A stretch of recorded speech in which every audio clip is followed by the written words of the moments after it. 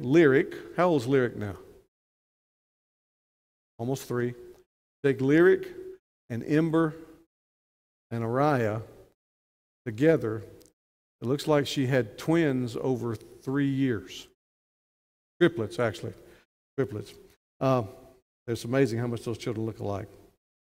Praying for Matt's surgery in the morning. They had a sitter lined up that fell through to watch who? Lyric and Ember. Is that who you need a sitter for? Lyric and Ember. And then Ashley's planning to take him. So if we need to shuffle some things around where someone else takes him so that she can stay with the kids, or if you want to stay with those precious little kids, just let us know quickly after the service so we can nail that down for tomorrow. 1 Corinthians 15, we are looking at this wonderful passage as we come close to the end of our study through 1 Corinthians, the perfect gospel for an imperfect church. It is 58 verses, chapter 15 is, on the resurrection of Jesus Christ. We've already introduced it to you. We've looked at it. This is our 4th look today. Rich, the heart of the gospel. Without it, without the physical, bodily, time and space resurrection of Jesus Christ from the tomb, we are playing games here today, folks. But as Paul is going to say, and as we are absolutely convinced, but now Christ is risen from the grave. We looked last week at the testimony of the eyewitnesses. Today we're going to hear Paul's testimony. We read the story of his conversion. We're going to hear something of his testimony today. If you found 1 Corinthians 15, verses 1 to 11, stand with me if you would. Follow along as I read these verses. Now I would remind you, brothers, of the gospel I preached to you, which you received, in which you stand, and by which you are being saved, if you hold fast to the word I preached to you, unless you believed in vain. For I delivered to you of first importance what I also received, that Christ died for our sins, in accordance with the Scriptures, that he was buried, that he was raised on the 3rd day in accordance with the Scriptures, and that he appeared to Cephas, that is Peter, then to the 12. Then he appeared to more than 500 brothers at one time, most of whom are still alive, though some have fallen asleep. Then he appeared to James, then to all the apostles. Last of all, as to one untimely born, he appeared also to me. For I am the least of the apostles, unworthy to be called an apostle, because I persecuted the church of God.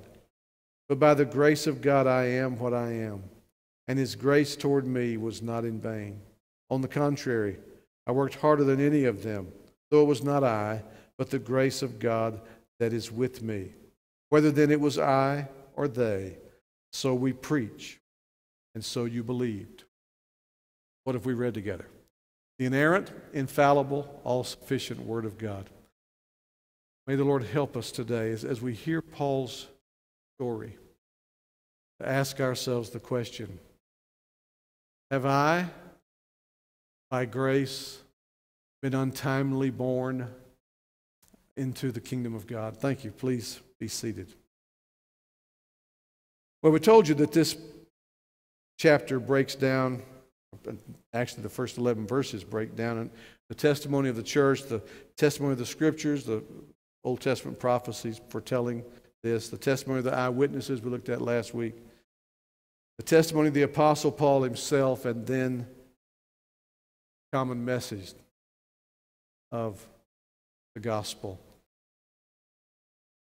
He has cited historical instances of eyewitnesses to the resurrection of Jesus Christ from death to life. And in fact, he says 500. This was 20 years after this now when he writes this. 500, most of whom are still alive today. The implication is if you wanted to go talk to these people who were gathered 500 strong and met with him, we suggested last week probably a worship service which had to, can you imagine the difference between worshiping with Jesus, these folks, before the resurrection and after the resurrection? There were crowds that gathered to hear him. He taught. Can you imagine being there, though? Particularly if you're the band of followers, the apostles, the women who saw him crucified, and then a gathering of 500 after he's risen from the grave. I would love to have been at that worship service. I don't think you could have kept him quiet as he's teaching, going through the Old Testament, saying, you see that? That was talking about me. You can hear the hallelujahs rising. Yes, thank you. Just bursting into joyful praise. And so most of these people were still alive 20 years later. Paul says, you can check it out yourself. And he says, verse 8, last of all.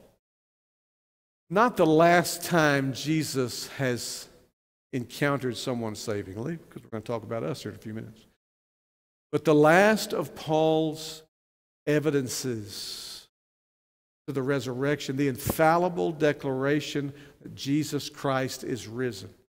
He cites his own experience. Last of all, as to one untimely born, he appeared also to me.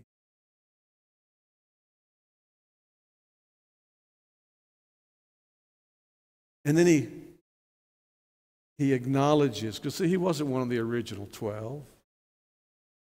He had not been with Jesus during the 3 years of Jesus' public ministry. In fact of the matter, he was being schooled by Gamaliel at the same time that Peter, James, John, and the 12 were being schooled by Jesus. He was getting the reports given to the Sanhedrin about this rabbi who did not originate from us, who's not one of us, who's never sought our counsel, who's going around stirring up mischief. He was getting those reports. He says, I'm the least of the apostles. He wasn't even among the 500 brethren who gathered after the resurrection. He said, I'm not worthy to be called an apostle because I persecuted the church of God. When we read Acts 9 a while ago, that's on the heels of the previous chapters which tell us about Saul, one of the leading upcoming Pharisees, standing and taking charge and having oversight of the stoning to death of Stephen, one of those deacons chosen by the church to handle some of the challenges it was facing. Saul was there giving consent to this. They laid their garments by Saul. And we read in Acts 9 that he'd been given letters. In fact, he asked for them. Would you write authoritative letters to the synagogue so that I can go to Damascus? I will demonstrate, I'll show to the leaders in the synagogues, I'm here on the authority of the Sanhedrin to put down this uprising that they called at that time the way, taken from Jesus' teaching when Jesus said, I am the way, the truth, and the life. That's what he was doing on the way to Damascus. He says in verse 10, but by the grace of God I am what I am. Implying there I'm not what I was. By the way, that's what grace does. When you receive the grace of God, you're not any longer what you were. Now, yeah, you're still struggling with sin and sinful habits and things like that, undergoing sanctification. But you have a new nature. Peter says you've been made partakers of the divine nature when you're saved, given the grace of God. He says his grace toward me was not in vain. As he said in the early verses of chapter 15, unless you believed in vain. He's challenging the Corinthians there, that if it was just a head, just a notional idea, if you just got caught up in the emotion in Corinth of people being swept into the kingdom and you thought it was exciting, wanted to be a part of that, or it seemed reasonable to you, all of that would be vain if it's not a true heart transformation, not an inside-out experience. He says his grace toward me was not in vain. Well, if anybody had any question about that, Just look at the man who had letters in hand to stamp out the way in Damascus, who ends up in the synagogues for sure. Why don't you put yourself there? Use a little sanctified imagination. You're a rabbinic leader. You're part of the leadership. You're part of those synagogues. And Saul shows up. Apparently this was common knowledge. Ananias knew what he was coming to do. He said, Lord, we've heard, I mean, this man's been coming after your church. We've heard he's coming here to do the same thing. Ananias knew about it.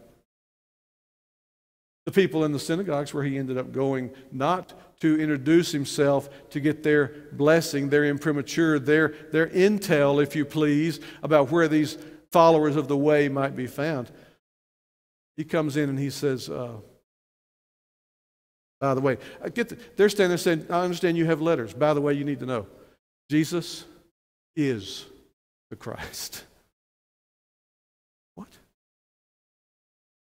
We thought you were coming here to stamp out that message. No, I'm here by grace to put a stamp of the truth of that message and testify to it. Transformation. Powerful. Now, what he says here, this term that he uses, one born out of due season. It's an interesting word. Untimely born. It's a word that ordinarily referred to abortion or miscarriage or premature birth. Think about what Paul is saying here. Paul is saying, I thought. I mean, this is Saul in full Pharisee garb. Probably had the phylacteries attached to his headgear. Probably had the phylacteries bound on his hands. He was, in fact, he says that, a Pharisee of the Pharisees. Other Pharisees may have dressed up, but when I dressed up, you knew I was a Pharisee.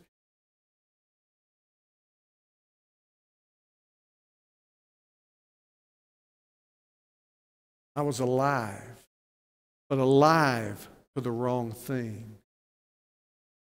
It took something equivalent to an abortion. God aborted a full-grown, proud, angry Pharisee. There was something like a miscarriage performed, and then God brought to life that which he killed. You think that's strong language? It's the word Paul uses here.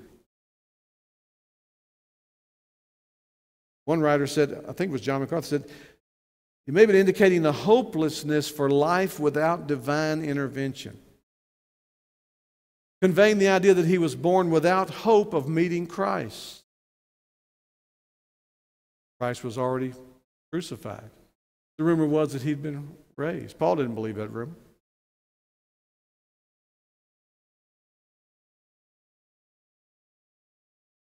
So Paul says when he stopped me on Damascus, what he did to me was not the same, all the results the same, but not in the same way that he did to the disciples, where he nurtured them.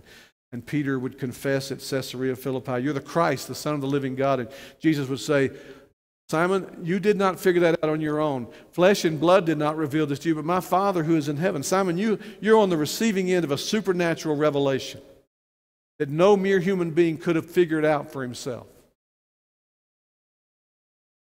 Simon came to have his eyes opened, having followed Jesus around, as John said in John's Gospel, and we beheld his glory. We studied this one.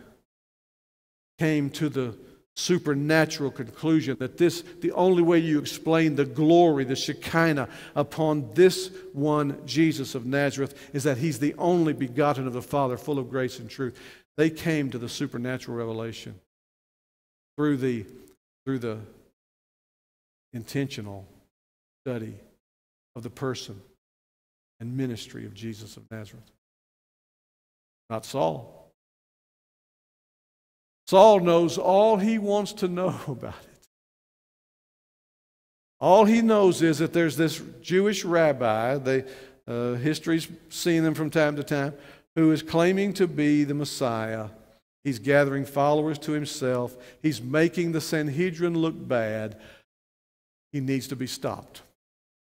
Saul's mind, Jesus of Nazareth, who was crucified and rumored to be raised from the dead, is a blasphemer and needs to be silenced. His followers do. And then this intervention on the Damascus Road.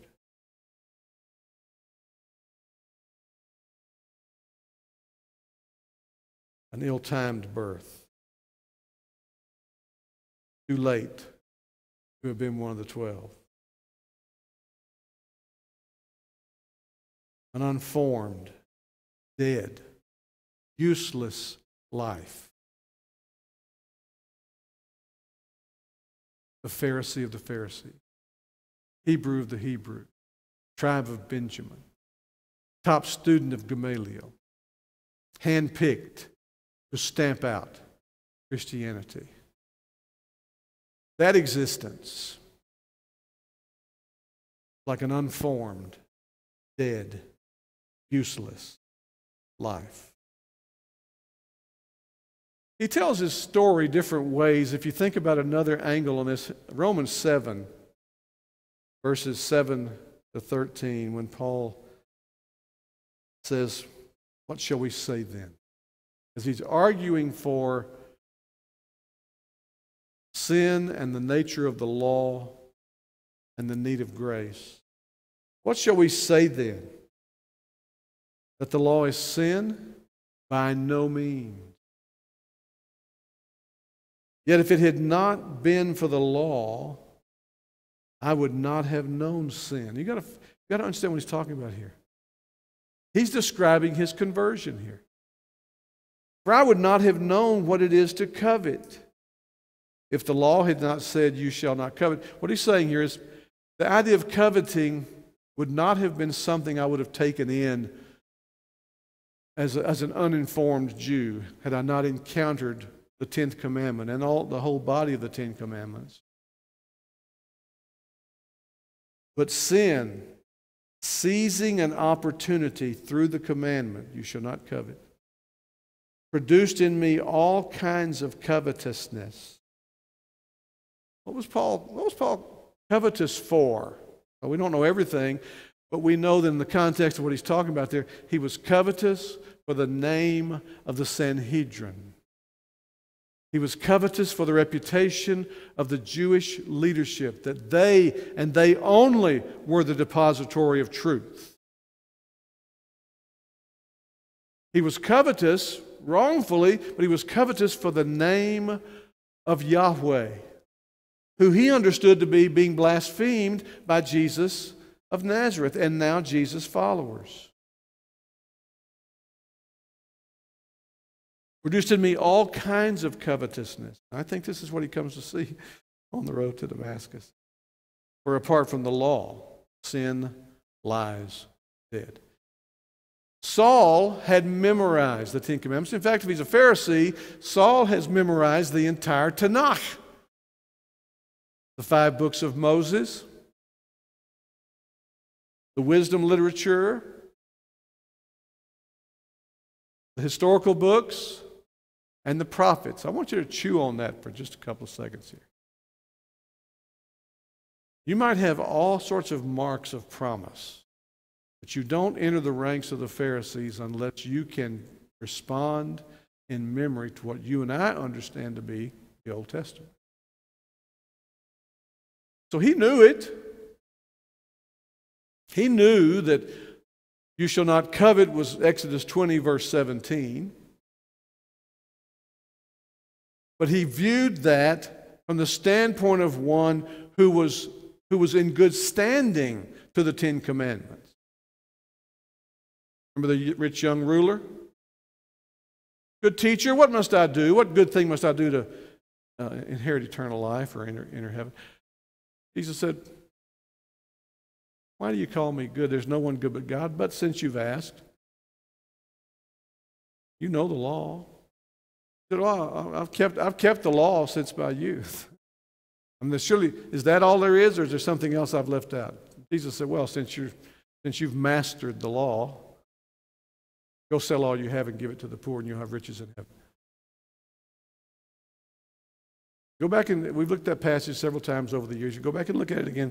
Jesus cited several of the Ten Commandments, but one of the Ten Commandments he did not cite was which one? The 10th commandment. Shall not covet. So he challenged him. The man was a covetous man. He had great possessions, and he didn't want to turn loose of them, not even for the prospect of kingdom riches. So Paul in Romans 7 says, apart from the law, sin lies dead. I was once alive apart from the law. Now he's not saying here, I was alive apart from the knowledge of the law. There are a lot of people like that. You live around people like that who have no idea what the law of God, the Ten Commandments, which is the summary of the law of God, they have no idea what it says. If you share them with them, they laugh at you.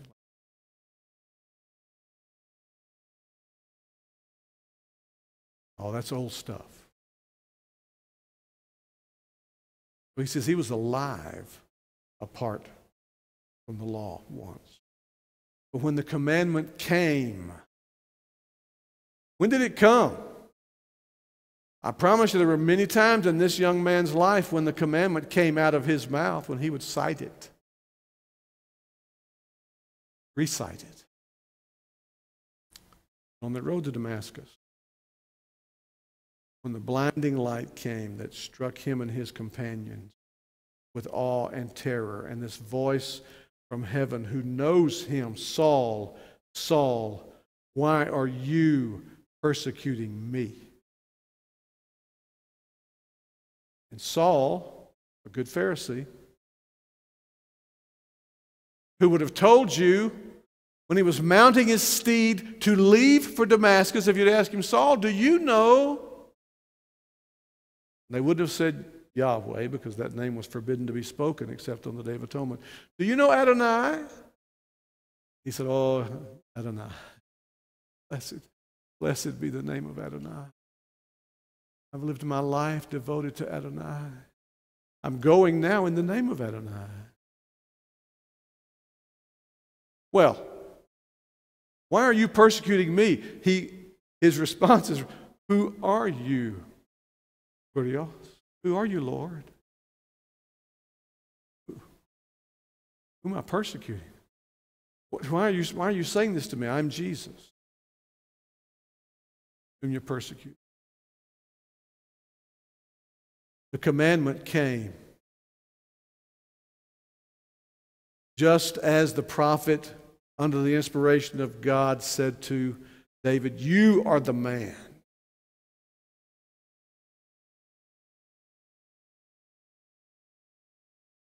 What Saul got. I'm Jesus whom you are persecuting. He was found guilty. I was alive apart from the law, but when the commandment came, sin came alive. It isn't that he began to sin, it's that he came to realize that as he lived, as surely as he lived as a sinner under the condemnation of God. And I died. I was aborted that day. I was miscarried that day. I was brought to be undone that day. The very commandment that promised life. Do this and live. That's how he grew up. Keep the law and live. The very commandment that he thought by keeping it would give him life was the commandment that brought him to death. For sin, seizing an opportunity through the commandment, deceived me, and through it killed me. So the law is holy. The commandment is holy and righteous and good. Did that which is good then bring death to me? In other words, ultimate death, final death, death with nothing following, by no means. It was sin producing death in me through what is good, in order that sin might be shown to be sin, and through the commandment might become sinful beyond measure. Paul, who was Saul on the road to Damascus, faced the utter sinfulness of his own sin, his deserving condemnation. The one who was on the road to go condemn followers of the way faced the reality that he himself was under the condemnation of God, and that what he was doing was despicable to God, that he was tracking down, going to bring these folks bound back to Jerusalem so they could face the same final moments that Stephen had faced, stoning to death under the auspices of the Jewish religious leaders. Saul, Damascus Road, realized, I'm the one who deserves to be executed. I'm the one under the judgment of God. I persecuted the church of God. Listen to what he says in 1 Timothy 1:12-17. I thank him who has given me strength, Christ Jesus our Lord, because he judged me faithful, appointing me to his service. Though I formerly was a blasphemer, persecutor, an insolent opponent, but I received mercy because I acted ignorantly in unbelief. And the grace of God, of our Lord, overflowed for me with the faith and love that are in Christ Jesus. The saying is trustworthy and deserving of full acceptance. Christ Jesus came into the world to save sinners. See, Saul, leaving for Damascus, did not know himself or see himself as a sinner. But on the road to Damascus, he came face to face. He was a sinner. And he learned almost as quickly Christ Jesus came into the world to save sinners, of whom I am the foremost. Saul, who became Paul, understood that he had sinned against great light. But I received mercy for this reason, that in me, as the foremost, Jesus Christ might display his perfect patience as an example to those who were to believe in him for eternal life. Oh, but Pastor, God could never save me. If you knew my life, if you know how I've spurned my life, I've wasted, I have opportunities thrown this. Friend, if God was pleased to save someone whose mission in life was to kill people who call upon the name of Jesus, then there's hope for you. There's life for a look at the Savior. There's life abundant and free if you'll turn your eyes upon Jesus and look full in the face of the Christ who died and rose again. He says to the King of the ages, immortal, invisible, the only God, be honor and glory forever and ever. That's the kind of gospel you have? Christ Jesus came into the world to save sinners. See, part of our problem, some of us forget what great sinners we were. I read this passage and I tremble when I read it. Because had God condemned me to hell where I deserved to go as a little boy and heading into teen years, moving toward adulthood, full of all sorts of knowledge, a head full of scriptures, I'd have landed in the hottest hell there is. I didn't think I was a very bad sinner. We forget what great sinners we were when we were saved. So Paul would go on to talk about when he says, I labored more than the rest of them. Why would he say that? Isn't that boastful? No, look at 2 Corinthians 11, verse 23. He's mocking here the super apostles, those Judaizer types who came in behind him into Corinth and were putting him down and casting aspersion on him and saying, we've got the real message. Paul's a fraud.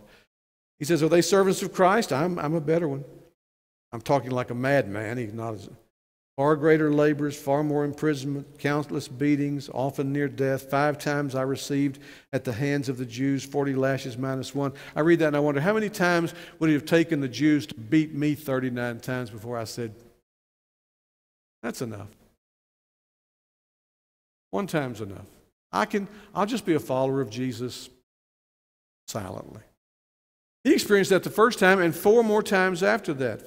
40 lashes, we've told you. They believed, the Romans believed, the Jews believed that if you dealt 40 lashes out to someone, it would kill them. So 40 minus 1 was the formula. Beat him nearly to death 5 times. 3 times I was beaten with rods. Once I was stoned. If he makes that distinction, then that means the 40 minus 1 in the previous verse was the cat of 9 tails. Once I was stoned. Thought about that? Him standing before a crowd to stone him to death. You think his mind went back, flashed back to standing, consenting to the death of Stephen being stoned to death?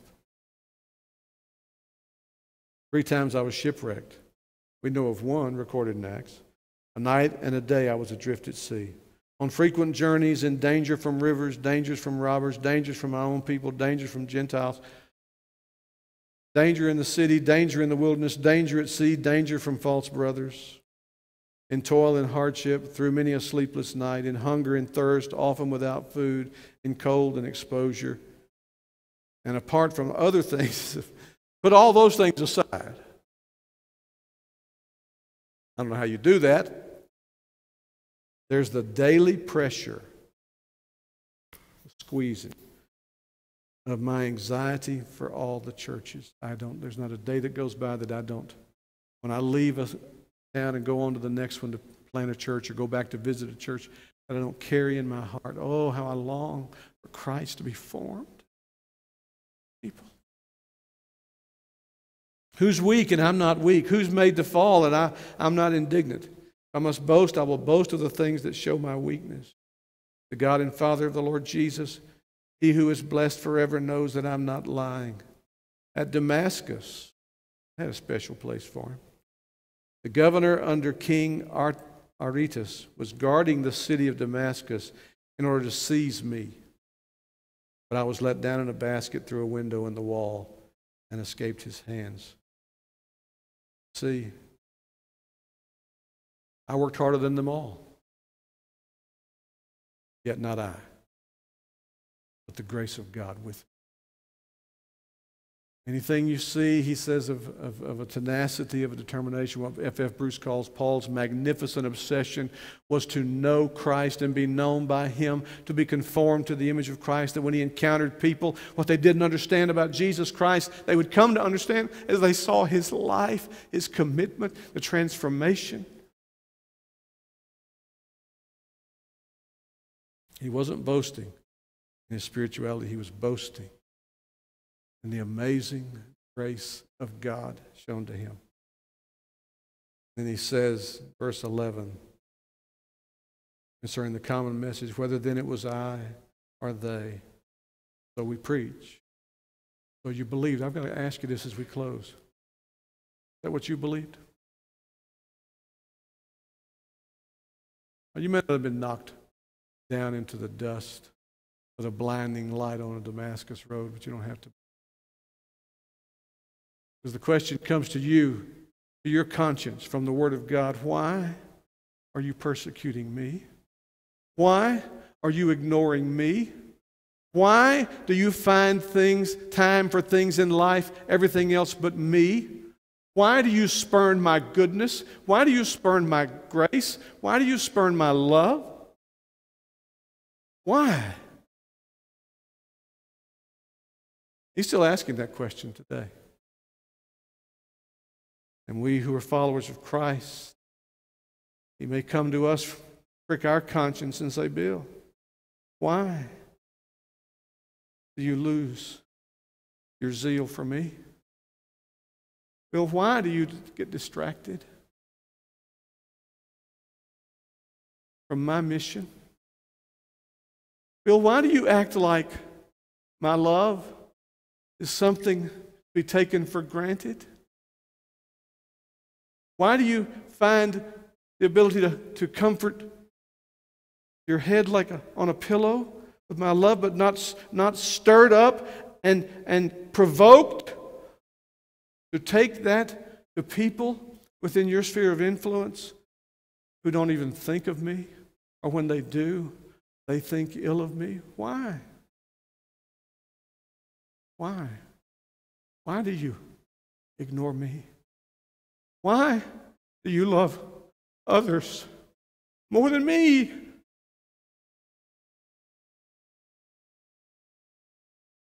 We will never be one of the 12.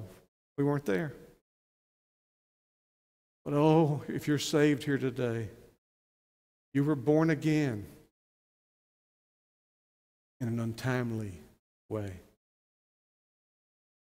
But you were born again for such a time as this, to spend and be spent for Him.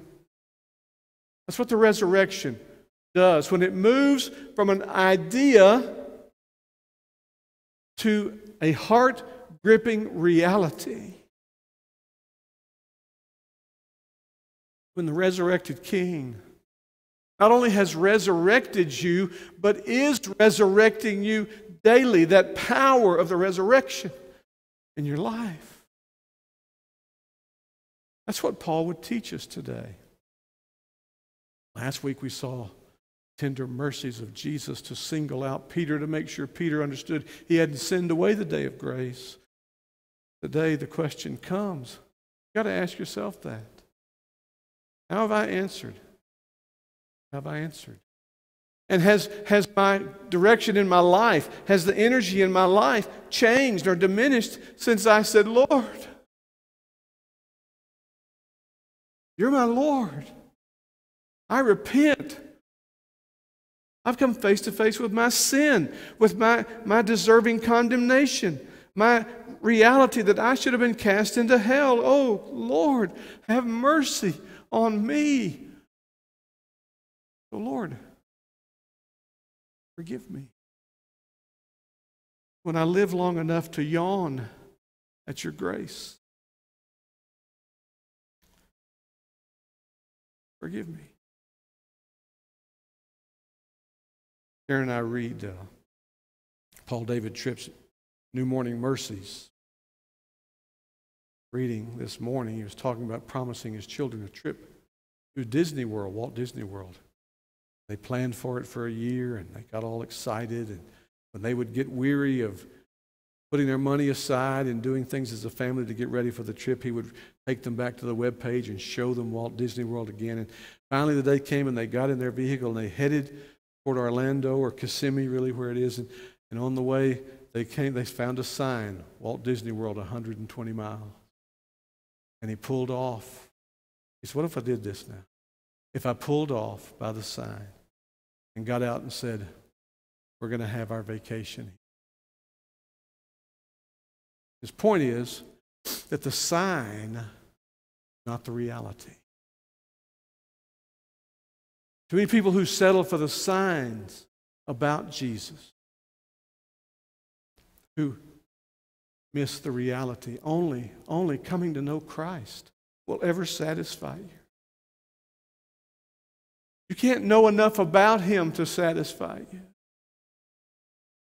Only coming to know Him, have a relationship with Him, encountering the living Christ on the other side of the crucifixion and resurrection. And in Paul's case, the ascension. Only that will satisfy. Is that your story today? That's your story. Don't make the mistake of living life by the sign, coming up short of experiencing the reality. Saul was doing that. God graciously arrested him, transformed him. Lived the rest of his life declaring the crucified and risen Jesus Christ. Is that what you and I are about? The days draw near. I pray that it will be so. Let's pray together. Dear Holy Father, God and Father of our Lord Jesus Christ. Oh, there's only one message. He died and rose again according to the Scriptures. And then we have the blessed privilege by grace through faith of adding to that, and that has made all the difference in my life. This is my story. This is my song. Help us to live praising our Savior all day long and sharing with others in the way. They're pretending when they could make the journey by grace through faith to come to know Christ and experience the reality unlike any other reality. Hear us, Lord. Change us, Lord, for your glory, for the name of Jesus, for the sake of our own souls, for the advance of the gospel, for we ask it in Jesus' name.